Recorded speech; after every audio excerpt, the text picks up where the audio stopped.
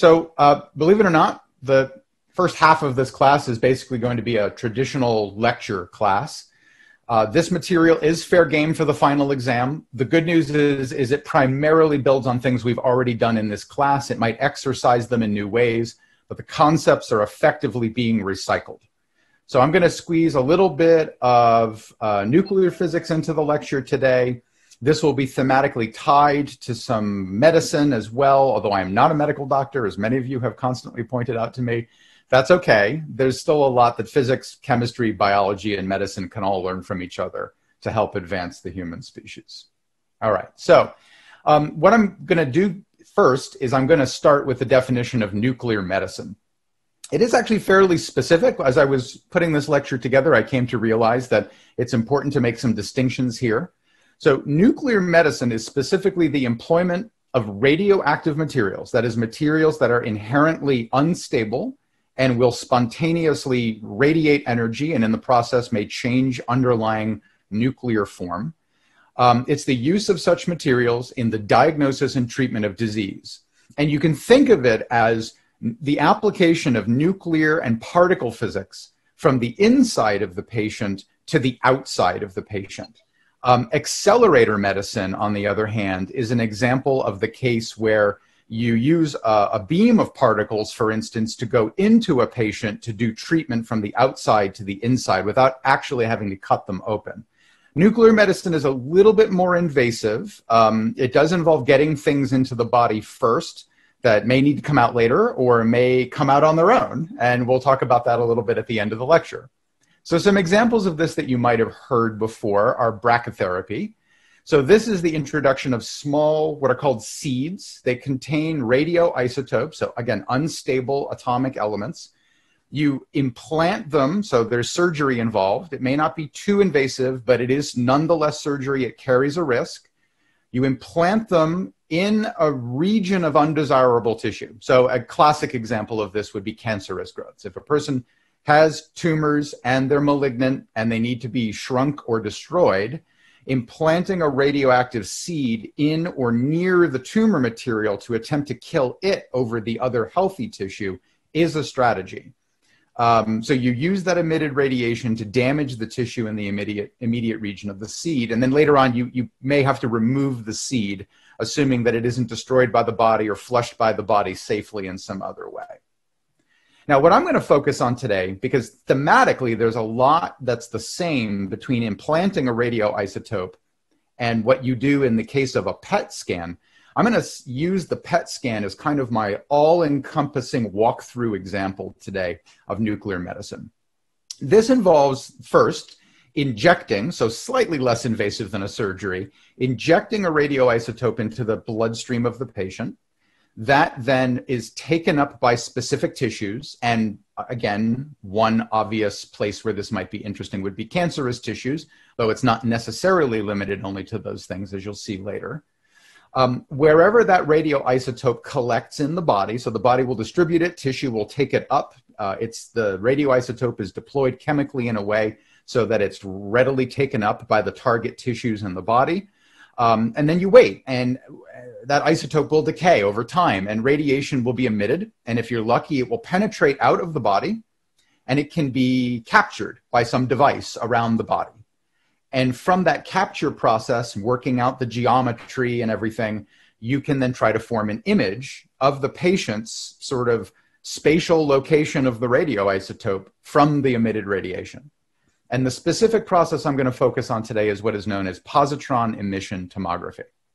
Okay, so in this lecture, I'm going to review first the history and nature of radioactivity. I'm going to dig into the nucleus and go into some of the details of the PET scan. Again, positron emission tomography, we'll break that phrase down. Now, the physics that's involved here really does neatly apply also to things like brachytherapy, because again, the idea is the same. You're going to try to get an isotope into a patient for some purpose. For a PET scan, the purpose is to image the patient. For brachytherapy, it's to intentionally destroy tissue, ideally in the vicinity of the implant, the seed. But the core idea is the same: unstable nuclear isotope inside a human body. We'll look at radioactive decay. and the interaction of emitted radiation with the body, because that has some implications, both good and bad for the patient. Okay, so let me begin with a brief history of radioactivity, and I am really cherry picking my way through history across just a few key moments. So you can probably credit the discovery of what we would now think of as radiation, that is, spontaneous emission of high energy particles from a system, to this fellow right here. And you've seen him before in an earlier lecture in the class. This is Wilhelm Röntgen, lived from 1845 to 1923. So you see his life neatly encapsulates that really radical period of transformation from the completion of the laws of thermodynamics and electromagnetism to special relativity and the resolving of the paradoxes between electromagnetism and classical mechanics into the quantum mechanical era. And he was a part of that force of people that ushered in the quantum era. Now, he serendipitously discovered X-rays in 1895, so quite late in his life and career, while experimenting with cathode rays. So cathode rays, just to remind you, are the emanations that come off of a metal when you either heat it or put it under a high voltage.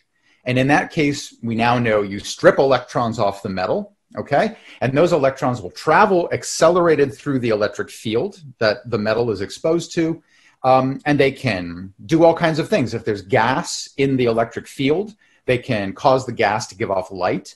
A cathode ray tube classically will give you a sort of greenish blue colored beam. That's the electrons exciting the molecules in the gas. But that beam has to end somewhere, and it will crash often into material at the other end of the cathode ray tube.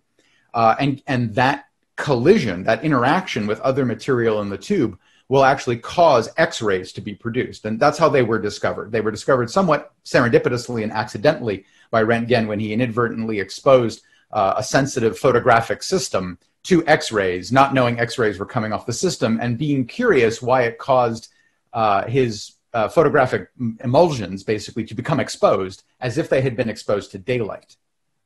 Now this is following on that discovery that there's a new emanation coming off of cathode ray tubes caused by the collision of the cathode rays with material in the tube, and the fact that it will cause a film to expose. He hit on the idea that if these rays are penetrating, which he found out that they were, you could take a human hand and you could put the hand between the beam of X-rays and the emulsion. And so this is actually Anna Ludwig, Röntgen's wife. It's her hand. That is not a tumor that you see there, this thing here, right here. I'll come back to that in a second. That's not a tumor or a bone growth.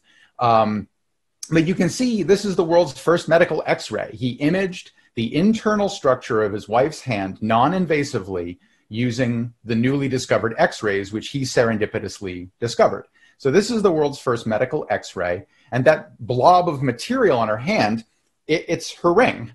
So the ring, just like the bone in the body, is a dense material, and it will preferentially prevent X-rays from getting through, whereas the soft tissues allow the X-rays through fairly readily. We'll talk more about that later, okay? So the X-rays were sourced from the cathode ray tube. I've already explained that process. That's an artificial way of making X-rays. So Röntgen discovered X-rays by artificially making them.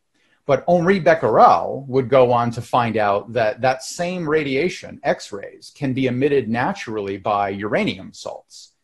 It was naturally occurring high-energy photon radiation, very similar to what Röntgen discovered. But unlike the cathode ray tube, it required no external input of energy. It happened spontaneously on its own. And you can see here, these experiments with uranium salts would have also marked the first moment that human beings realized that there's a power within the atom that's just there for the taking if you can harness it. Now, at this point, it's random. The uranium salts spontaneously emit the radiation.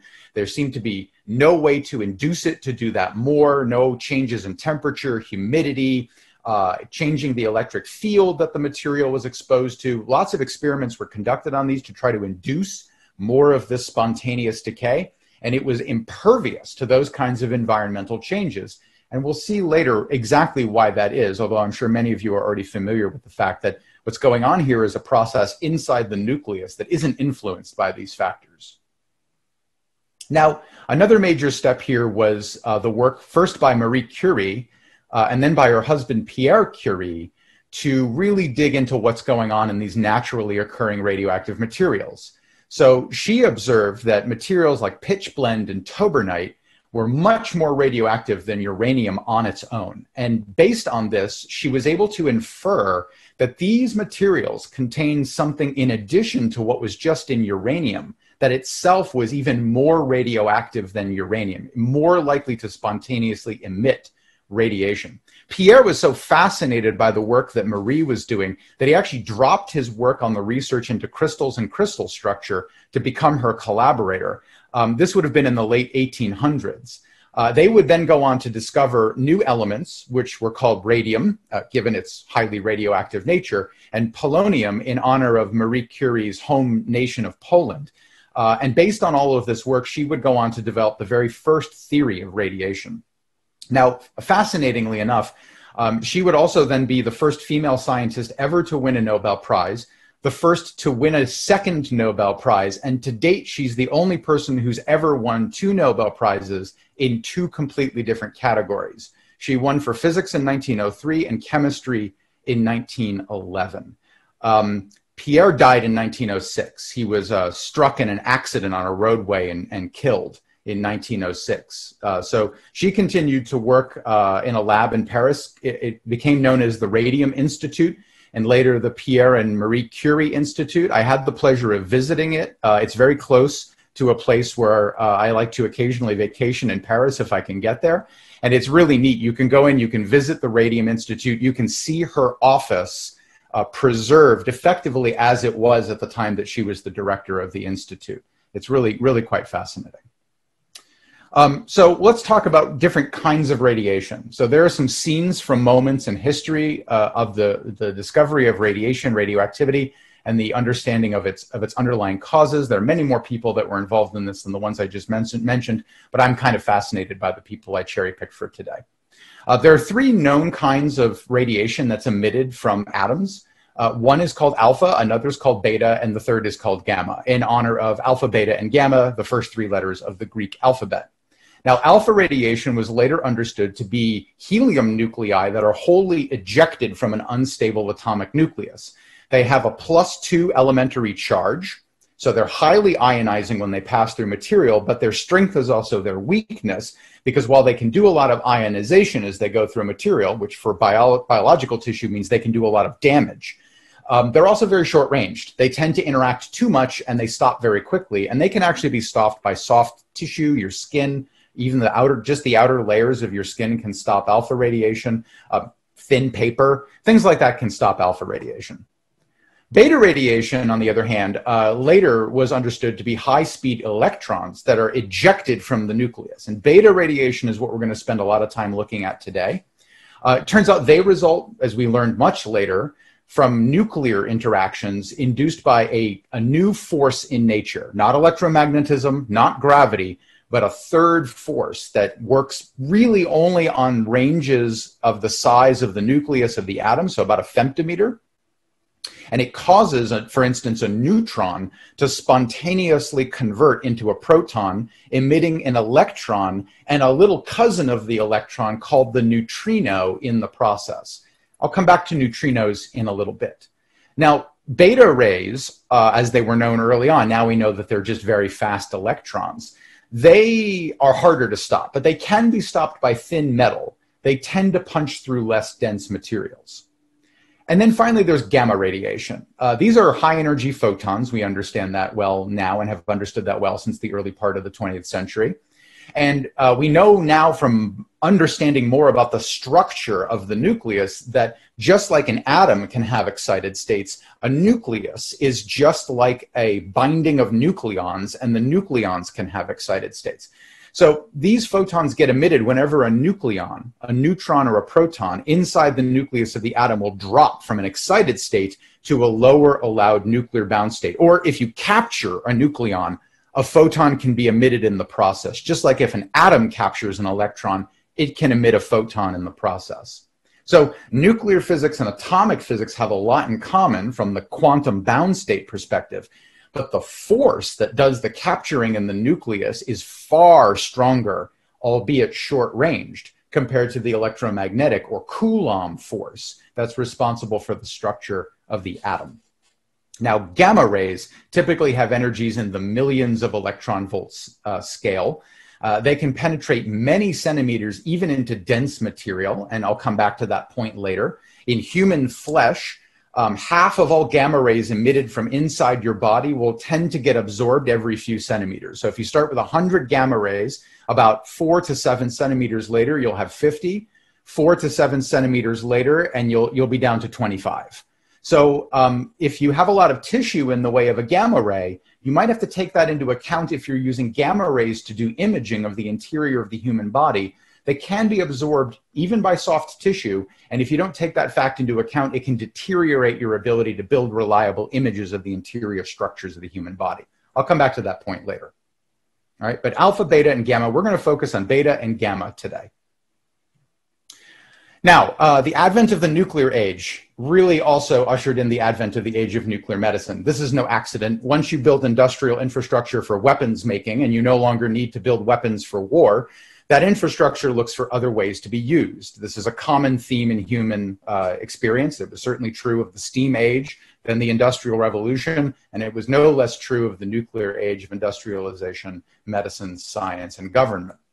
So what drove the nuclear age, as we understand it now, of course, was the race among several powers, Germany, the Nazi Germany in Europe, the United Kingdom, Britain, the United States, and Japan all had programs to attempt to rapidly construct the first atomic weapons once it was realized after the study of quantum mechanics that it was perhaps relatively straightforward to create an artificial atomic blast. All you had to do was engineer the thing.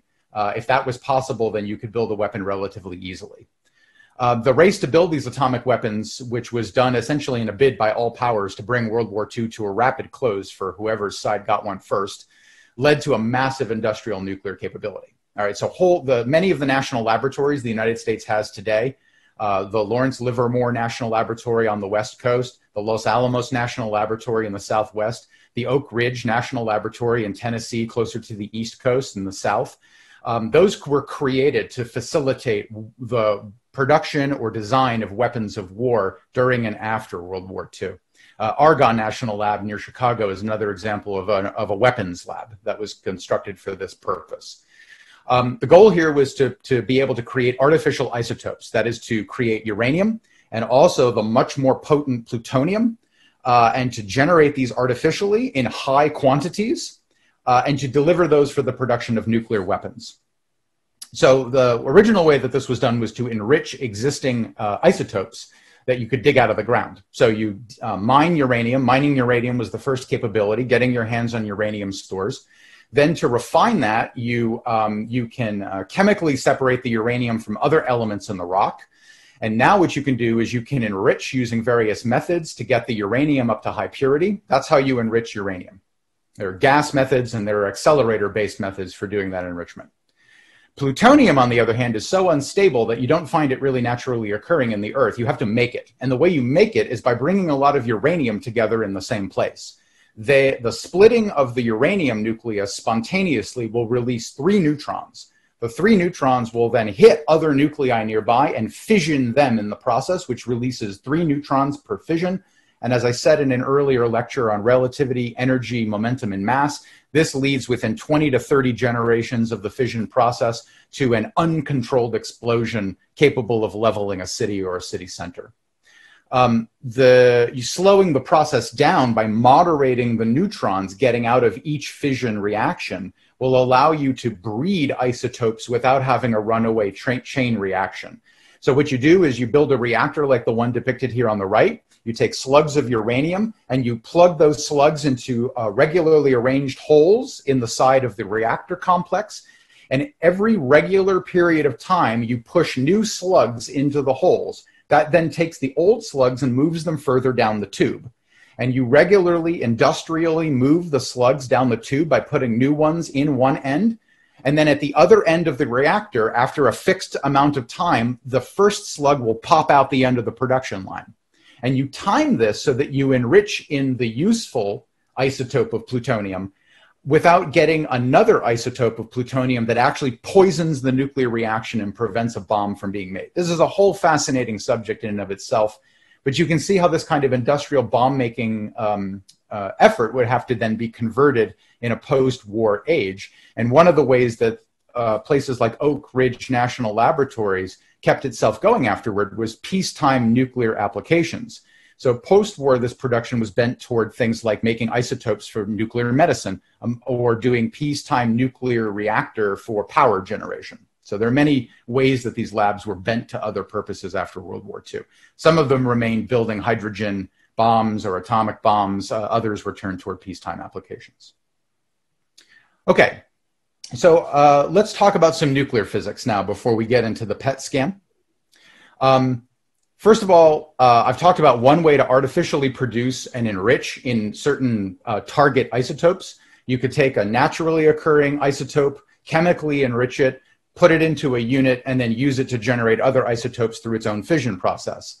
Another way you can do this in a more controlled means is to use a particle accelerator to do it. And I'm going to focus on this because this is actually how medical isotopes used for the PET scan are produced.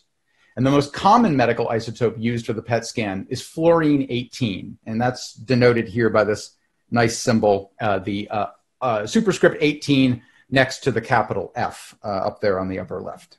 Okay. Now, it's produced not in a reactor, but actually using an office-sized particle accelerator. And you see that depicted over here on the right.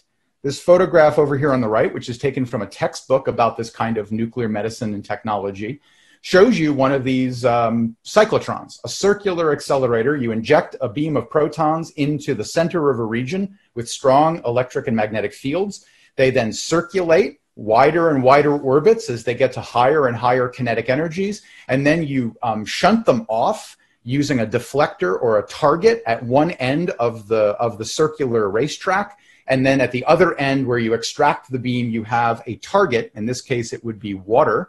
And that target is where you're trying to make your isotope, in this case, fluorine-18. The goal here is to bring protons up to a design energy, and the energy is tuned so that the nucleus you're attempting to strike can be breached, not enough to break it, but enough to fuse the proton into the nucleus and create an isotope of your design.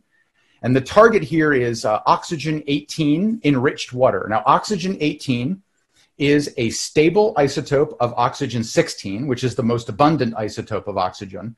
It has a 0.2% natural abundance, and you can make O18 enriched water and use that as a target. So the O18 has 18 nucleons. That's what the 18 means. 8 of those are protons. And the protons, of course, determine the chemistry, the binding properties of the atom. Fluorine-18 also has 18 nucleons, but 9 of them are protons. You've got to get an extra proton into the O18 nucleus, and you got to get a neutron out if you want it to be useful. So the protons from the beam, which have an energy of 6 million electron volts, that's the sweet spot for these accelerators for fluorine-18 production. They strike the O18 nuclei. They come close enough to be captured by the nucleus, but not destroy the nucleus in the process. And in that reaction in the nucleus, a neutron and gamma radiation are emitted. So you lose a neutron. The change of the nucleus settling down to its new ground state causes a gamma ray to be emitted, and you've got your fluorine-18. And you can make usable medical amounts of this in just a couple of hours using one of these accelerators, which is remarkable. These have currents of about 150 microamps. So you can estimate how many protons per second that is on target, knowing the fundamental charge of the proton is 1 elementary charge. So you can calculate how many protons per second that is on target. And then using some nuclear physics, you can estimate how long it will take to make a medically useful sample of fluorine-18. And it's not long, and it has to be quick for a reason I'll tell you in a second. Now, one thing I need to do before we go into the PET scan is I need to tell you a little bit more about the building blocks of matter, and I need to tell you a little bit more about the forces of nature, because what happens next with the fluorine-18 nucleus can seem a little weird, but it's completely allowed by the known laws of physics, and especially because we know a lot about the basic, fundamental building blocks of matter, and the very few forces that are needed to bind them together to make absolutely everything that we experience every day here in the universe. Now, we focused a lot on the atom this semester. That's been our playground for the most part. We've teased the nucleus a little bit as we've done particle in a box and things like that. But we really need to dive into the nucleus, and we really need to see what fundamentally is rattling around in that thing, because it ain't neutrons and protons. Atoms are made from electrons in orbit around that tightly packed nucleus, all right? And that structure, the atom, is maintained by the electromagnetic force, okay? So really, the atom, if you just look at it writ large, is an electron, a nucleus, and the electromagnetic force to bind it together. But nature doesn't only possess of those building blocks and that one force. Of course, we know of gravity. Gravity is so weak on the scale of things the size of the atom, it plays really no role that we're aware of in the atom or anything smaller than that we've been able to study to date. Now, matter is not fundamentally neutrons, protons, and electrons. As far as we know, the electron is indivisible. We've been trying to break it for 50 years to see if it's made of anything else, and we haven't succeeded in doing so yet. So we know that it's whatever it's made from, those things are no bigger than about 10 to the negative 18 meters in size. That's as far as we've been able to probe down, basically. But the neutrons and protons are actually made of other things called quarks, and they're bound together by other forces, the most prominent of which is the strong nuclear force. The weak nuclear force is the impish destabilizer of the nucleus. The strong nuclear force is the guardian of stability in the nucleus. And so I like to think of them as kind of the siblings that don't get along. The strong force is always trying to maintain order, and the weak force is causing chaos to spontaneously break out in the nucleus. And any of you who are science fiction fans of things like Babylon 5, these are the Vorlons versus the Shadows, okay, vying for control of the nucleus, all playing strong together on the scale of the nucleus. So far as we know, there are 12 fundamental building blocks of nature, 6 of them in a category called quarks, and 6 of them in a category called leptons. Electrons are leptons. The muon is a lepton, and it's a heavy, unstable cousin of the electron. We met the muon earlier in the semester. They have an even heavier and even more unstable cousin called the tau.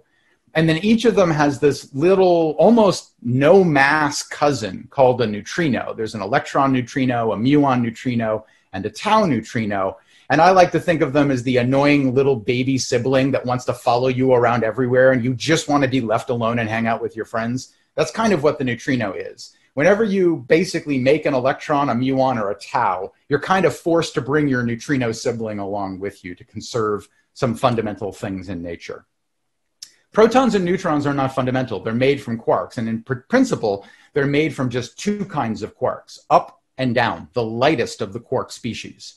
So protons are an up, up, down in triplet combination with each other, and neutrons are up, down, down in triplet combination. You see, they differ by only one kind of quark. Change an up to a down inside of a proton, and you make a neutron.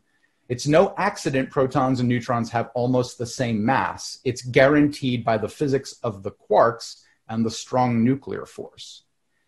Now, the forces, to the best of our knowledge, come in 4 kinds.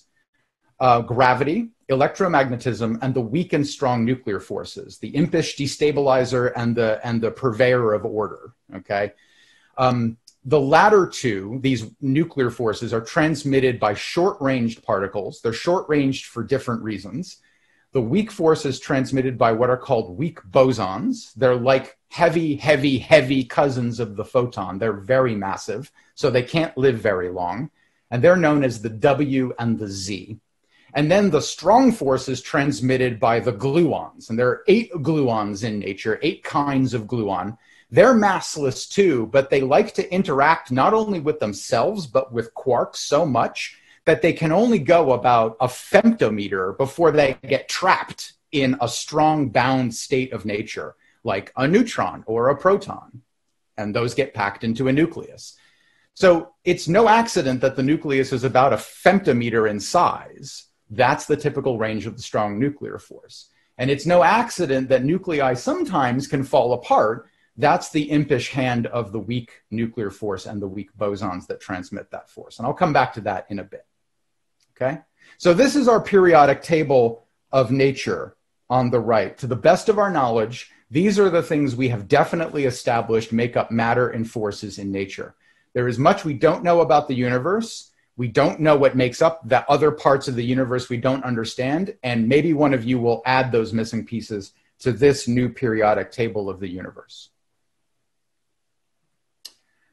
Now, I should note that gravitation is not on this chart because gravitation is described by the general theory of relativity, whereas the strong, weak forces and electromagnetism are described by relativity married with quantum mechanics, quantum field theory. We've never been able to make gravity play nice with quantum field theory. We don't know if it's required, but we've never been able to achieve it. So we can't really put gravity on this table because it's not described by the same mathematics that describe all this stuff. That's a puzzle too, one which maybe one of you will solve someday too. Okay, so let's wrap up and talk about the PET scan. We're going to synthesize all of this together and talk about the PET scan, and then I'm going to turn things over to you for the rest of the class. So first of all, we got to get into a little bit of biology and chemistry and some radiology here. So let's go back to fluorine-18. So fluorine-18 is an unstable radioisotope of fluorine. Its half-life, that is the time it would take for half your sample to go away, is just 110 minutes. You see the urgency of the particle accelerator problem you have to solve to make it? You can't take 3 days to make your fluorine-18. It'll be gone by then. Anything you made 2 days ago is basically gone.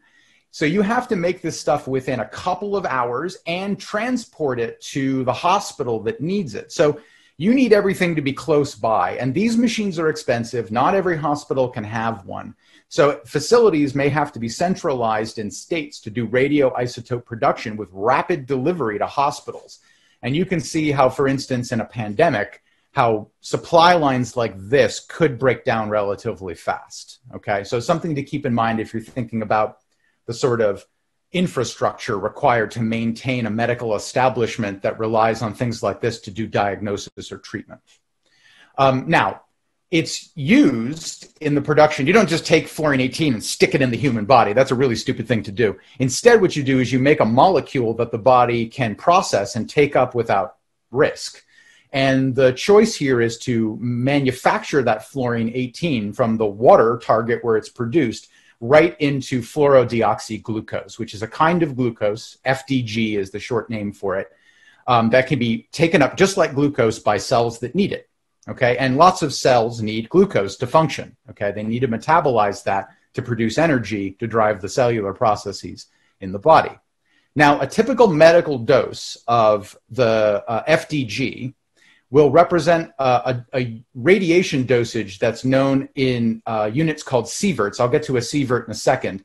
The dose represented by a typical medical injection of this isotope into your bloodstream is 7.6 millisieverts of radiation exposure. Now, I've given you a context-free exposure number, so I'm going to put this in context for you, okay?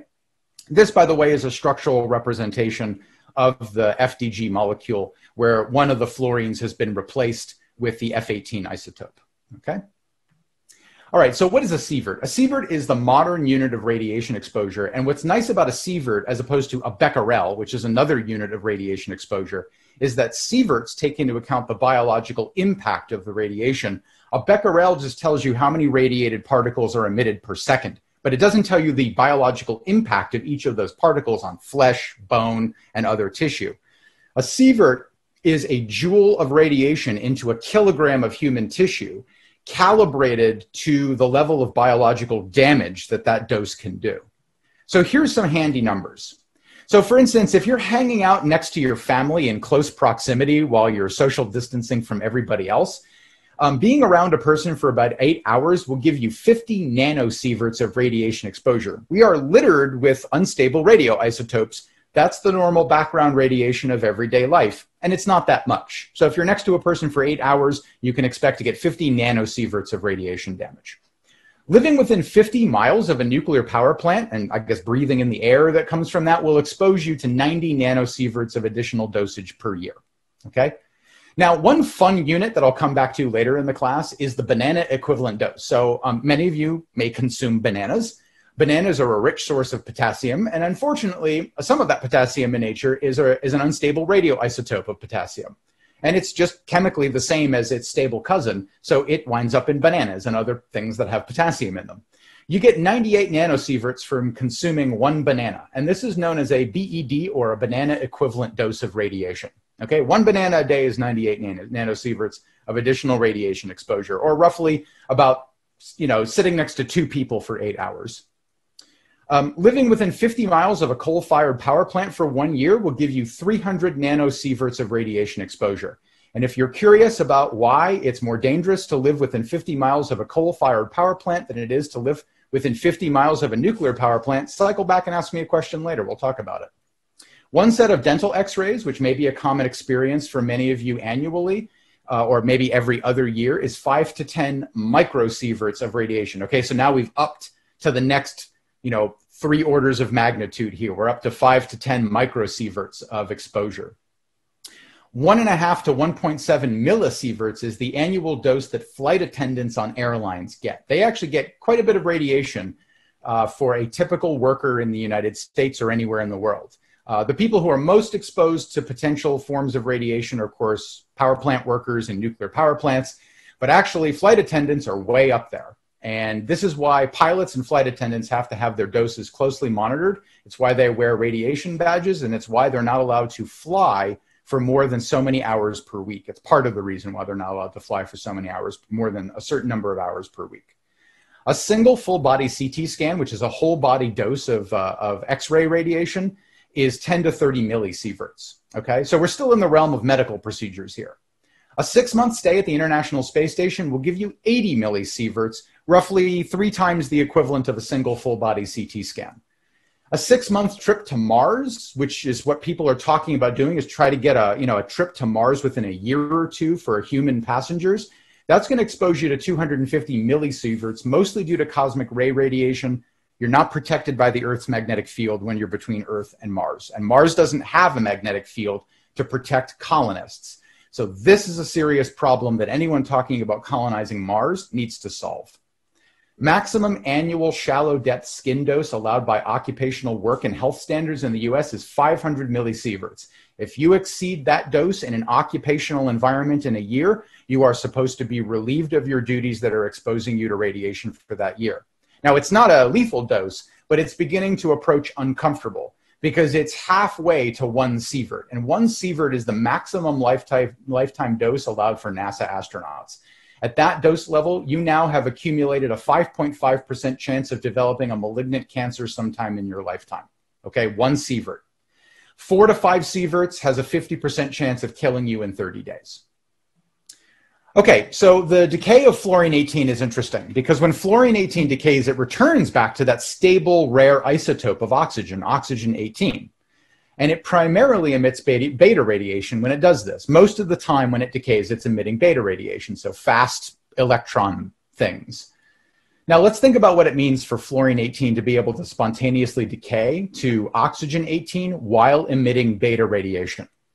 So fluorine-18, as I said, has 18 nucleons, 9 of which are protons. It's going to convert into oxygen-18, which has a slightly lower mass. It still has 18 nucleons, but it's got slightly less mass, and now it only has 8 protons. Why does it have slightly less mass? This is one of the interesting details of nuclear physics. A nucleus is more than the sum of its parts. If you just blindly take the number of nucleons, 18, and multiply blindly by 1 atomic mass unit, so 1 AMU times 18, you will get wrong answers for the masses of nuclei because the binding energy of those nuclei becomes mass energy and makes the nucleus a little heavier, or if there's less binding energy, makes the nucleus a little lighter. Remember, E equals mc squared. Any more energy that goes into binding a nucleus together will increase its mass. If it relaxes the binding energy, if it takes less binding energy to hold the nucleus together, then its mass will be slightly lower. And nature takes advantage of these little differences. So in order to convert from fluorine-18 to oxygen-18, fluorine-18's got to lose a proton while at the same time gaining a neutron to maintain that mass number of 18. So you can imagine what the reaction equation for this has got to look like. It's got to look something like this. A proton in fluorine-18 spontaneously converts into a neutron, okay? But in the process, to conserve charge, it's got to emit something else. Well, the only radiation that it could emit that will conserve charge appropriately here is beta radiation. It has the right number of elementary charges to make this work out, plus any other things, X, that might be emitted, like a neutrino, to conserve energy in the process, among other things. So I have some questions for the class now, and first to raise your hand, I'll take your answer. First of all, free protons don't spontaneously decay. If you just take a proton and you trap it, it will live forever. And in fact, we have done that experiment for decades now. And so far as we know, the lifetime of a free proton exceeds the lifetime of the universe. So it's far in excess of 14 billion years. So free protons don't decay. Is that a problem here? So any hands on this one? Do you think this is a problem in this case, that free protons do not spontaneously decay? That they are stable beyond the lifetime of the universe? Raise your hand if you have a thought as to why this is or isn't a problem. I mean, for instance, we know this isotope gets used for medical applications. It must work. Why might it work? Why might it decay this way? Yeah.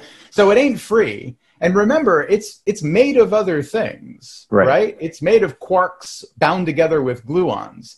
And this thing's packed pretty uncomfortably closely to all the other nucleons. So the probability that they're acting like independent little billiard balls or spheres is pretty low. They're leaking into each other's territory, having little quark-gluon reactions all the time in this messy suburb that they're packed into, okay? Yeah. So, yeah, they're not free. And so you know, all bets are off for the stability of the proton. So here's another question. What electric charge must the beta radiation have? Sounds like it could be a problem. Yep. And the good news is this thing wouldn't happen if this fact weren't true about nature, that nature has both matter and its opposite, antimatter. And that was predicted by Paul Dirac in the 1920s. And within a couple of years after his prediction, which was effectively the basis of his PhD thesis, it was discovered. Antimatter, in fact, the positron, the antimatter electron, was discovered within 2 years of its prediction. And so suddenly it's like there's a whole other half of the universe you didn't even know existed. And Dirac was the first person to ever figure this out. And he was rewarded by being correct. Not all physicists are rewarded with being correct, but Dirac was lucky. So if this is an antimatter electron with the opposite charge of the electron, we're good. And in fact, it's that antimatter electron that comes out in the form of a fast-moving beta ray that is the positron in positron emission tomography. So this answers the first question about PET scans. What is the P? And the P is positron, antimatter electron. So this reaction produces antimatter, which is kind of cool. So you can naturally get antimatter to be spontaneously produced through nuclear reactions like this. Okay? And I'm going to go more into that in a second. All right, well, let's dig down into the decay of fluorine-18 and take a quark-level view of what's going on. So as I said, protons are not really free in the nucleus. They're smashing into and invading each other's space all the time in the nucleus. So really, it's quarks and gluons near the boundaries of the protons and neutrons that are kind of stickily overlapping with each other and interacting through gluons and things like that. So it's going to happen that, you know, quarks are going to have interactions with each other. And not only that, we know, as you know, from this picture, protons are really neither fundamental nor point-like. They're spread out in space over about 1 femtometer or so of radius. They're built from quarks and gluons, so they're really messy. And as I mentioned earlier, the weak nuclear interaction is the guardian of instability. And it's impishly capable of taking, for instance, an up quark and spontaneously converting it to a down quark. So if you look over here at the right, this is a cartoonish and not very accurate depiction of a proton on the top. All right, so this is a proton up here, and down here we have a neutron on the bottom. And they differ by only one quark kind. You take an up, you turn it into a down, and you go from being a proton to becoming a neutron. That's it. That's the thin wall that separates a proton from a neutron, is one spontaneous transformation of one of those up quarks. Well, sure enough, the weak force can do this, and it doesn't do it very often, but it does it enough to cause radioactive decay to occur. So viewed as a collection of quarks, it's not really a surprise that UUD might spontaneously, through some interaction, become UDD in a very short order. And in fact, the reaction equation is this. You have the one of the up quarks in the proton spontaneously converts into a down quark, making that bound state into a neutron, and in the process radiates off one of these weak bosons.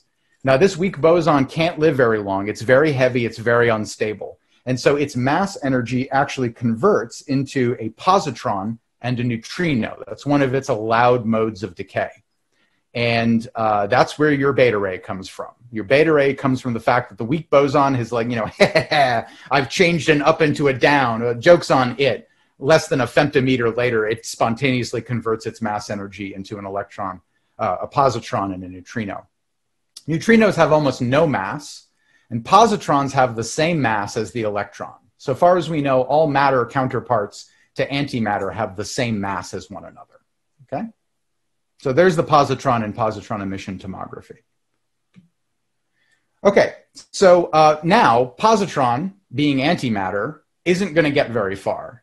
Because anytime antimatter meets its matter counterpart, anytime a positron meets an electron, they can fully convert their mass energy into other forms of energy, like kinetic energy for photons and things like that. So, you know, the positron might go for half a millimeter or a millimeter, but on average, it doesn't get more than about a couple of millimeters from the nucleus where it was produced, and it will smash into an atomic electron, and that is where you get the radiation that you ultimately detect in the tomographic scan. So the positron emission leads to the production of gamma radiation, and it's the gamma radiation you detect outside the body. So you get, radiologically inert oxygen-18 from this process, and now you want to build a map of where FDG has been distributed within the body, where that glucose substitute is being metabolized. And so the positrons with the energies that are typical of this nuclear decay will only get maybe half a millimeter, 1 millimeter, max 2 millimeters away, and even soft tissue from where they were produced. So your spatial resolution on the body at best is going to be around a millimeter. That's the best you'll be able to determine where FDG is located in the body. So you still got to detect it. So once the positron interacts with an atomic electron, imagine they have like a head-on collision like this, or that the electron's at rest and the positron smashes into it. The mass energy of that interaction completely converts into kinetic energy for other particles, or to make mass energy for other kinds of particles. And you, in this case, wind up with a reaction, matter-antimatter, that gives you a pair of gamma rays. And we actually looked at this process in the problem-solving exercises for the lecture on energy, momentum, and mass in special relativity. Okay? So you can dig back through the notes there and take a look at that to see that kind of collision process that we looked at. Now, annihilation of matter and antimatter means total conversion of mass energy into other general forms of energy. Could be momentum, could be mass for other particles. In this case, it's pure kinetic energy in the form of 2 gamma ray photons. In my opinion, matter-antimatter annihilation is nature's most perfect form of energy conversion. It's the holy grail of energy conversion. 100% conversion of mass energy into other forms of energy, which is why a matter-antimatter reactor sounds like a cool idea until you realize that the ratio of matter to antimatter in the universe is 1 billion matter particles for every 1 antimatter particle.